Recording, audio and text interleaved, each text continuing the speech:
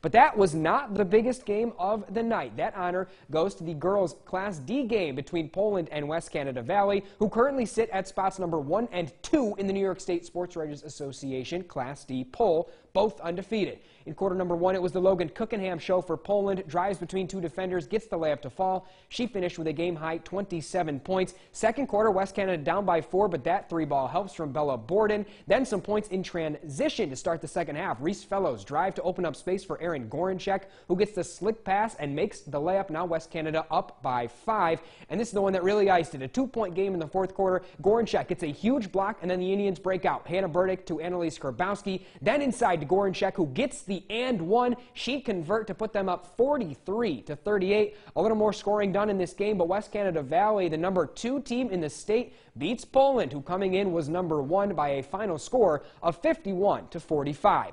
Cookenham had 27 for Poland, and Reese Fellows had 15 for West Canada to lead each team in scoring.